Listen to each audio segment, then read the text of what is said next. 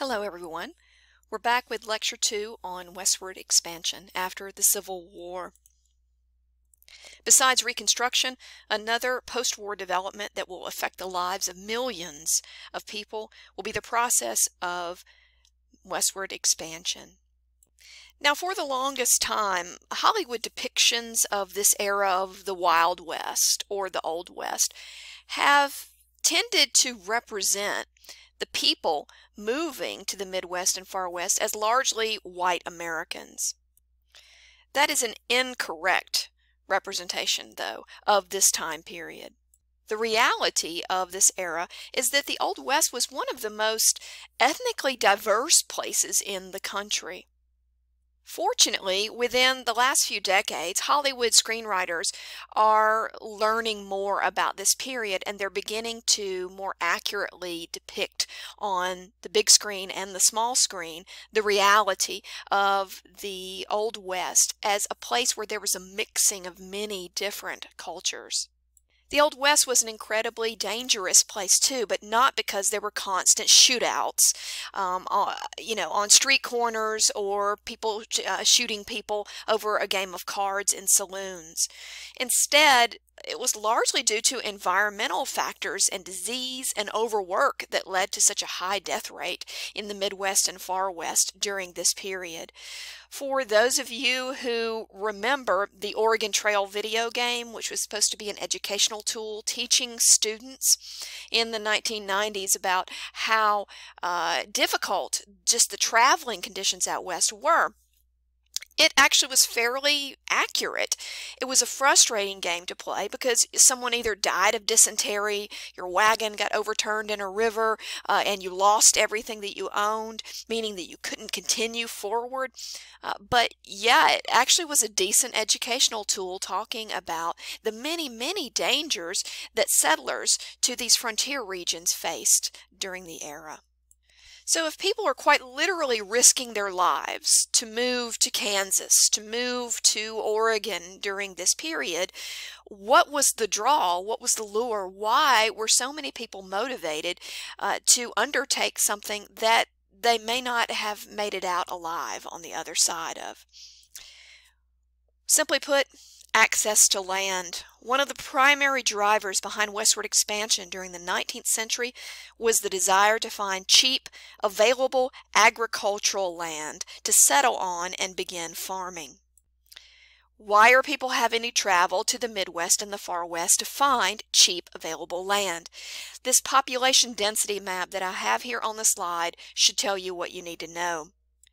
The United States began as a country hugging the Atlantic Ocean, the East Coast, and while in the century or so after the founding of the United States, we do see westward expansion across the Appalachian mountain range, look at how heavily populated many areas of the eastern half of the United States are. With such a high population density, therefore, cheap, available farmland does not exist. There's enough buyers of agricultural land in the eastern part of the United States who are ready to snatch it up that this drives up the price of agricultural land. So if you are a second-born son in a family, a farming family, one who is not going to receive the inheritance of your family's land, where do you go to try and support your family? You have to pack up everything in a wagon and move west to the frontier regions.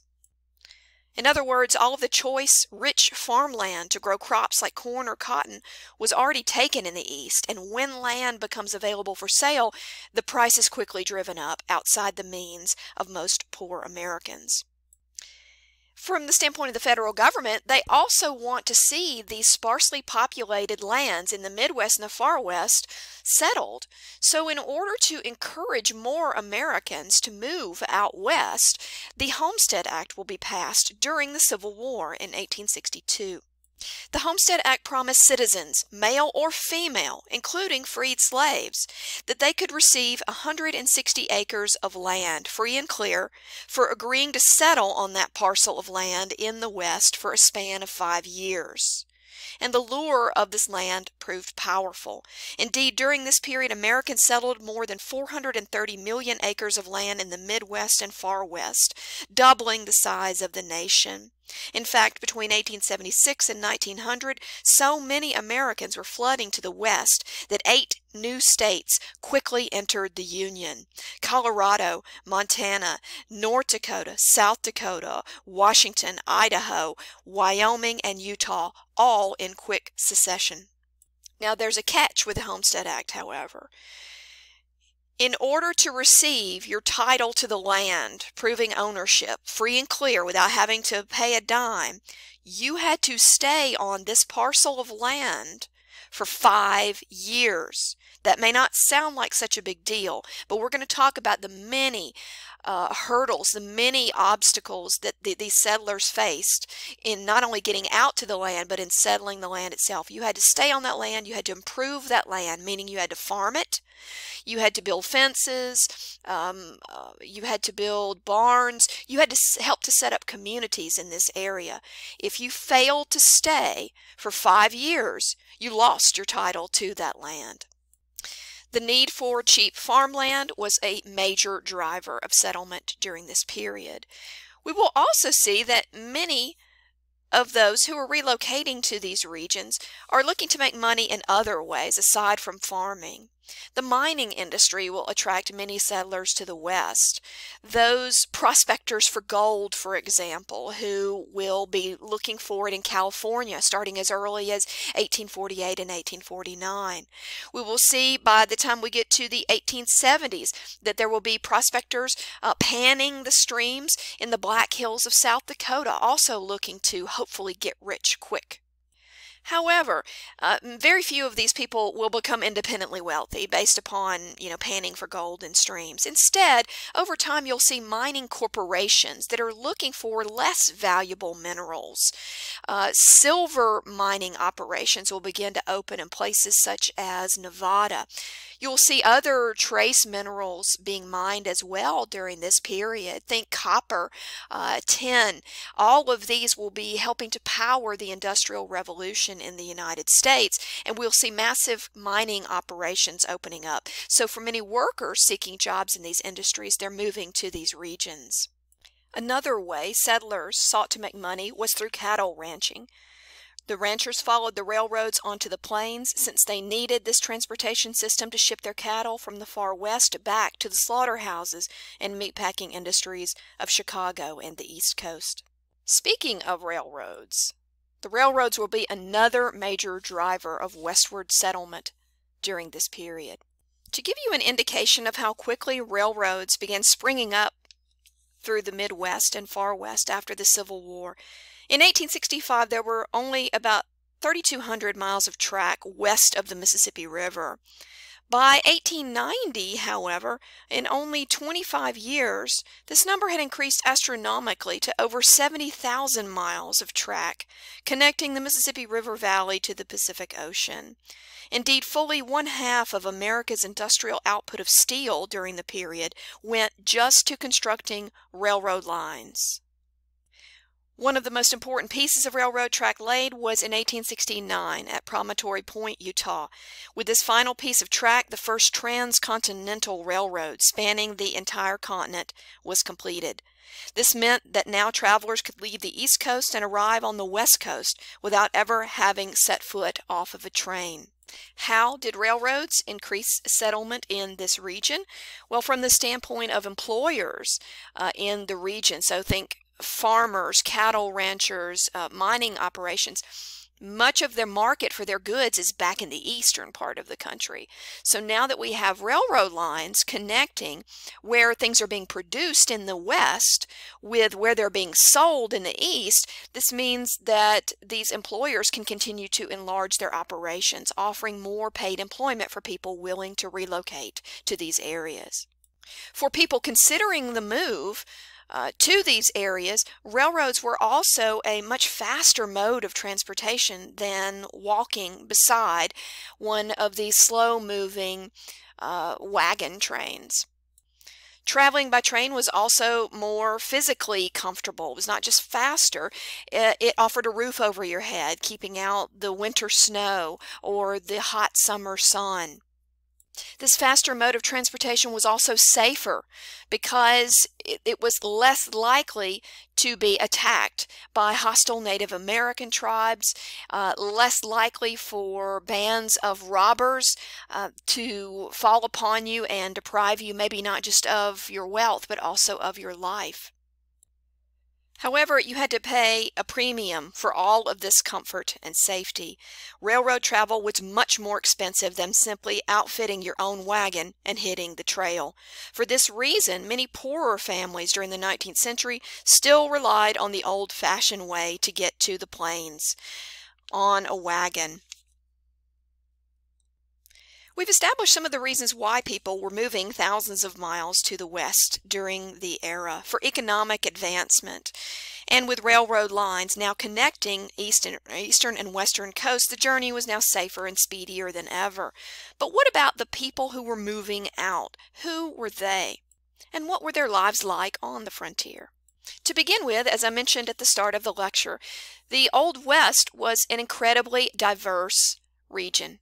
For example, taking just one small population of workers during the period, those that became known as cowboys.